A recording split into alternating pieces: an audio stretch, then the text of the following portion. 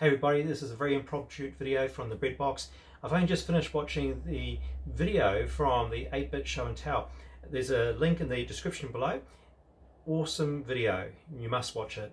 What Robin does on that video is he gets an Easter egg of Commodore code from a vinyl record from Protocol.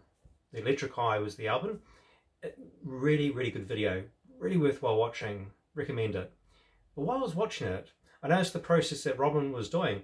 He played the song on the record player, he recorded that code onto his computer, and then he adjusted it on Audacity, and then he recorded it onto a brand new audio cassette, which I thought was pretty incredible in itself, and then he played it in his data set.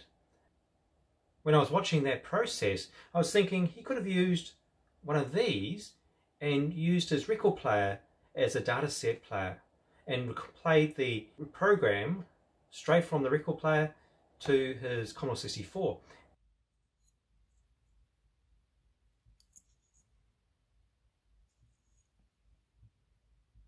It plugs into your Commodore 64 and the audio plugs into here. As they were mucking around seeing if people wanted to play games for their Commodore 64 on CD. And here's their first try at putting Commodore 64 games onto a CD.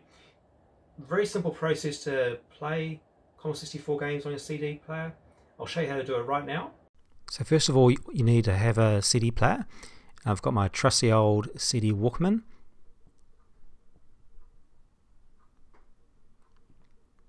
And you just need a cable to run, of course, from the CD player to this little adapter.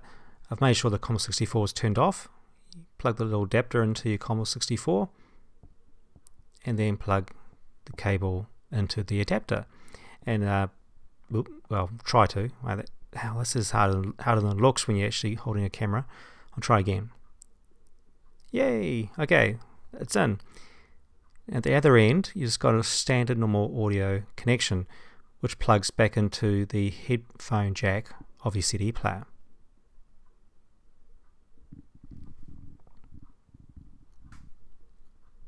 Turn on the Commodore 64.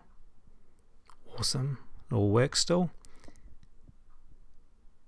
Turn on the CD player, which I probably should have turned on first. And to start playing games on a CD, just like starting a tape, shift run stop, press play onto the CD player. It'll soon kick in. There we go. And just wait for the magic to happen.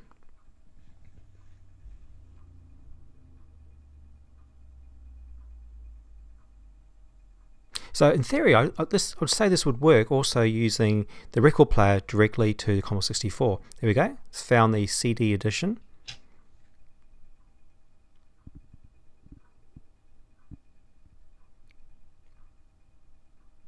And pretty much it runs at the same sort of speed as a tape deck, maybe a little bit faster, I'm not too sure. See, it's still plodding along, 35 seconds into it. Actually, I think this would be a lot faster actually. And right now what we're doing is loading the menu from Rainbow Arts.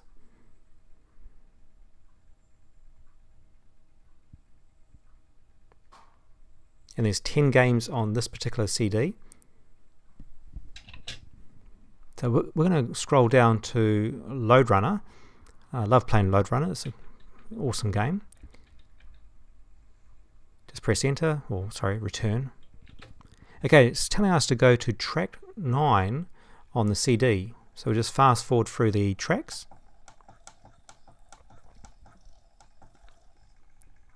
Press spacebar.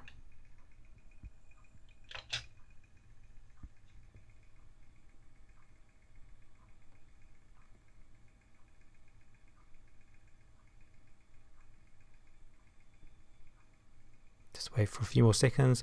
Yeah, it's definitely a lot faster than a tape deck. Here we go. Load Runner. As simple as that. Stop the CD. So this is how the Rainbow Arts released this adapter and the CD. 10 classic games that can be played on any CD player with your Commodore 64. And it all goes through this little adapter. I'll just turn off the Commodore 64. And these little adapters are really easy to make. And if you want me to show you how to make one in a future video, just let me know. But anyway, thanks for watching. Make sure you watch that awesome video from 8-Bit Show and Tell.